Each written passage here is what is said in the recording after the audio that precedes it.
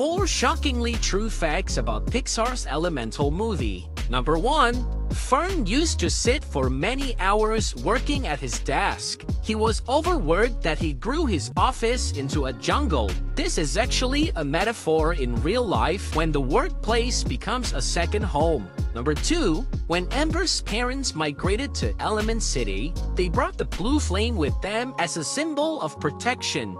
This may be the reason why none of the fire people died during the flood. Number 3. This fire guy runs his shop by sleeping in charcoal, which also keeps the food fresh all day long.